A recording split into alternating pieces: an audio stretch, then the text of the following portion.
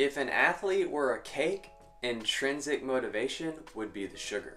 It's an essential ingredient. You need sugar to make a cake. It's what makes the cake sweet. Take out the sugar and all you've got is bread. Take out the intrinsic motivation from the athlete and all you have left is, I don't really know, but it's not good. I know that. Today we'll be taking a look at notes from this study in the Journal of Sports Sciences titled The Coach-Athlete Relationship, a Motivational Model. You can check it out for yourself in the show notes below. There are two types of motivation, intrinsic and extrinsic, or basically we can be motivated to do things because of reasons inside of us or outside of us, internal versus external. Intrinsic motivation, the things that are inside of us, are things that we do simply because we enjoy doing them. I like cake, so I eat cake. I like riding bikes, so I ride bikes. It's simple and yet beautiful. The article we're looking at today defines it as doing an activity for the pleasure and satisfaction derived from engaging in the activity. Intrinsic motivation is really important, and the authors of this article go on to write that intrinsically motivated athletes invest more effort, report higher levels of concentration, are more persistent, and perform better. That makes sense. If you like what you do, you'll do what you like. That's good. We should put that on a t-shirt. Whoa! Would you look at that? Do what you like what you do. In his book Run, Matt Fitzgerald has an entire chapter dedicated to this topic. Chapter 2 is titled Run Happy, and it's all about the connection between high-performing athletes and how they enjoy their sport, why they still have fun doing what they're doing professionally. And in that chapter, he writes, the scientific research on exercise enjoyment teaches us what we already know from real-world experience, which is that enjoyment and performance go hand in hand. Check this out. One study conducted by researchers took normal average adults and threw them into a workout program. But they also had those adults rate how much they enjoyed their first initial workout. And they discovered that 6 months later and even a year later, the adults that rated that first workout as more enjoyable were more likely to stick with a training program. What does that tell us? It tells us that enjoyment matters.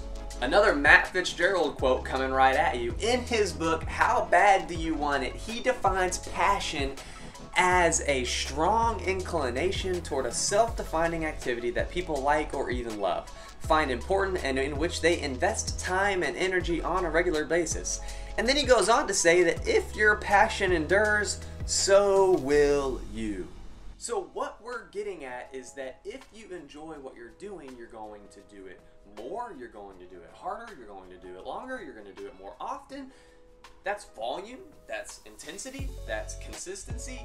I don't know about you, but that's the training trifecta. Every good and effective training plan takes into account volume, intensity, and consistency. And enjoyment leads to all three of those things. So you know you need more intrinsic motivation, so how do you get it? And maybe intrinsic motivation isn't something that you can just get more of. I mean, it's intrinsic motivation. You either got it or you don't got it. I mean, how do you get more of something if you don't got it to begin with? I don't know. But I think there are ways that we can foster and nurture, or maybe just not lose, our intrinsic motivation. So, how do we do it? How do we gain intrinsic motivation? Well, the answer is quite simple. Just have fun. But simple doesn't always mean easy.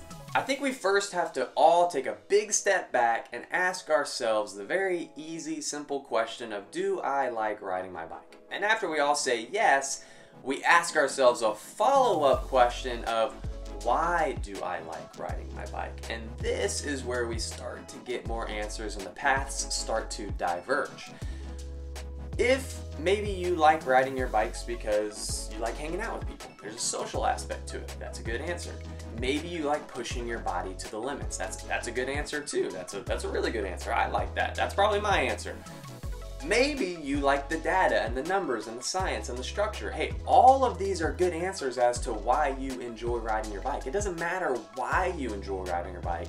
What matters is that you make that the focus. Whatever your answer is, that should be your focus. Jim Aframo, in his book, The Champion's Mind, writes, "Keep the pleasure and passion in the pursuit." For me, the reason I like riding my bike so much is because I like racing my bike. I mean, racing, in my opinion, takes all of it and combines it together. You've got the social aspect of hanging out with other bike riders.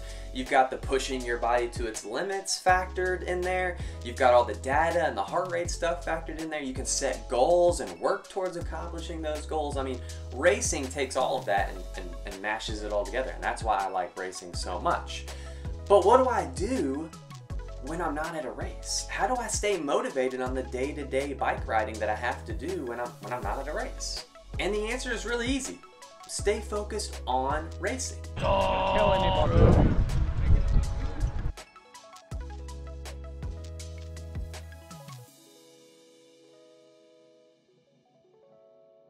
If you want to stay intrinsically motivated, you need to constantly remind yourself of why you're doing what you're doing. For me, it's always reminding myself that I'm doing today's workout and today's plan because of racing.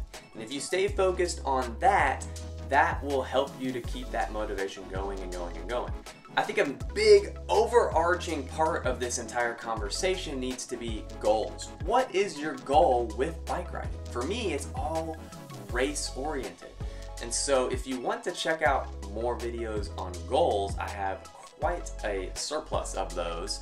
You can go back and check those out. I'll leave a couple of links in the description for you. Another really important thing that you can do is implementing some fun rides into your training regimen. This could be the group ride. If you enjoy group riding and the social aspect of riding is why you ride, then you need to have those fun group ride days incorporated into your training plan. If having fun doing skills or on the trails is an important fun thing for you to do, you should have fun skills days and fun trail days. And all of this should be communicated to your coach so that they can also incorporate some of these rides into your overall training plan. Another thing that you can do that in my opinion is quite nerdy but also kind of cool is you could track your enjoyment. Like you could literally rate every ride on a scale of 1 through whatever of how much you enjoyed it. 1, I hated it. 3, I loved it. 2, it was normal. And this would be, you could come up with a spreadsheet. I've thought about creating a phone app. I don't know how to write code, but if you do, please contact me and I'll pay you a minimal salary for you to write this app that I think would be awesome. Anyways, besides the point, you could track your enjoyment along the way. I think Training Peaks has tried to do this through the little smiley face thing after you work out, but I think it could be built upon. I think that could be improved. And if all else fails, then just quit. I mean, why do something if you don't even have fun doing it? You should do stuff that you like doing it, so if riding your bike isn't that much fun, then go do something you enjoy doing, like running or playing chess or, I don't know. I like riding my bike. I'm gonna keep riding my bike. As we get close to the end of this video, let me leave you with this cute little Portuguese saying. Those who run for pleasure never get tired. So sweet, so cute, I love it. Good training, good eating, good sleep, all of these things are so important for an effective training plan. But are you having fun? This might be the most important factor in a successful training plan. I think it's time for a ride. There's a big ride coming up and you want to bike it, but first you should consider if you even like it. If you're not having fun, maybe you should just be done. You should find what makes you smile and then you'll go the extra mile. That was good. So this video is basically over, but let me leave you with this.